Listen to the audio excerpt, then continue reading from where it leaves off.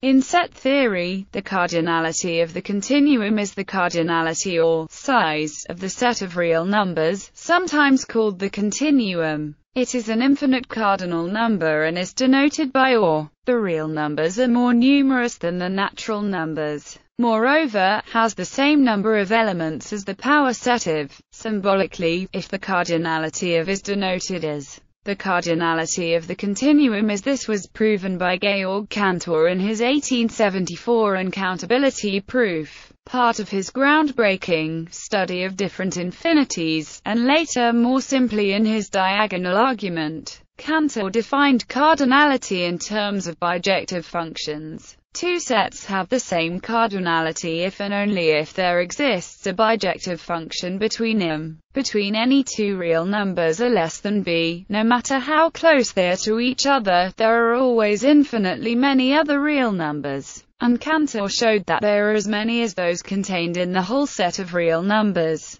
In other words, the open interval is equinumerous with. This is also true for several other infinite sets, such as any n-dimensional Euclidean space. That is, the smallest infinite cardinal number is. The second smallest is the continuum hypothesis, which asserts that there are no sets whose cardinality is strictly between in, implies that properties. Uncountability. Georg Cantor introduced the concept of cardinality to compare the sizes of infinite sets. He famously showed that the set of real numbers is uncountably infinite, i.e., is strictly greater than the cardinality of the natural numbers. In other words, there are strictly more real numbers than there are integers. Cantor proved this statement in several different ways. See Cantor's first uncountability proof and Cantor's diagonal argument. Cardinal equalities. A variation on Cantor's diagonal argument can be used to prove Cantor's theorem, which states that the cardinality of any set is strictly less than that of its power set,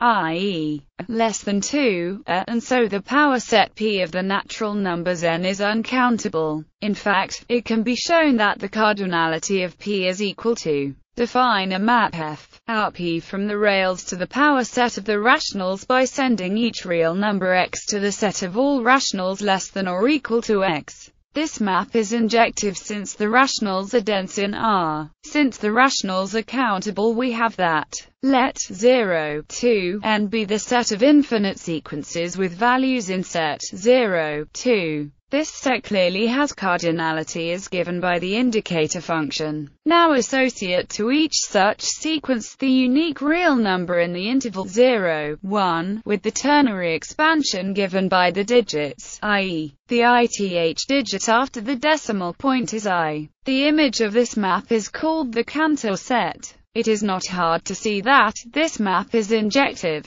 for by avoiding points with the digit 1 in their ternary expansion we avoid conflicts created by the fact that the ternary expansion of a real number is not unique. We then have that. By the Cantor-Bernstein-Schroeder theorem we conclude that the cardinal equality can be demonstrated using cardinal arithmetic. By using the rules of cardinal arithmetic one can also show that where n is any finite cardinal 2, and where is the cardinality of the power set of R, and alternative explanation for every real number has at least one infinite decimal expansion. For example, 1/2 equals 0.50000, 1/3 equals 0.33333, equals 3.14159. In any given case, the number of digits is countable since they can be put into a 1-to-1 correspondence with the set of natural numbers. This fact makes it sensible to talk about the first, the 100th, or the millionth digit if, since the natural numbers have cardinality, each real number has digits in its expansion.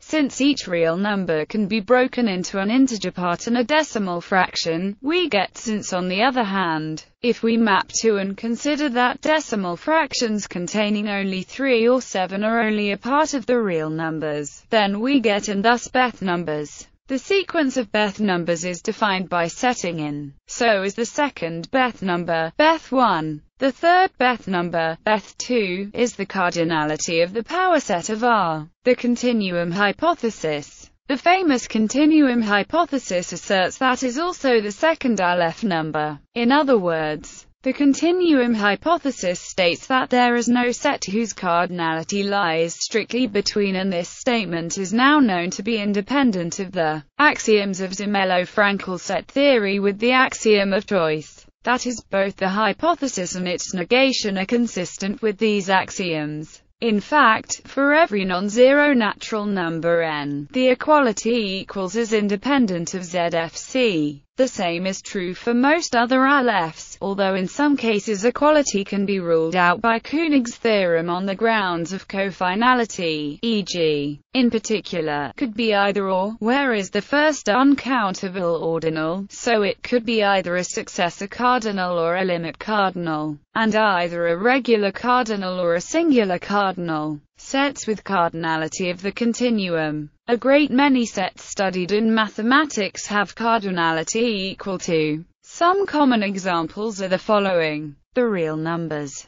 Any closed or open interval in, for instance, for all such that we can define the bijection. Now we show the cardinality of an infinite interval. For all we can define the bijection, and similarly for all the irrational numbers. The transcendental numbers. We note that the set of real algebraic numbers is countably infinite, so the cardinality of the real algebraic numbers is. Furthermore, the real algebraic numbers and the real transcendental numbers are disjoint sets whose union is. Thus, since the cardinality of is, the cardinality of the real transcendental numbers is. A similar result follows for complex transcendental numbers, once we have proved that the Cantor set. Euclidean space. The complex numbers. We note that, per Cantor's proof of the cardinality of Euclidean space, by definition, any can be uniquely expressed as for some. We therefore define the bijection, the power set of the natural numbers, the set of sequences of integers, the set of sequences of real numbers,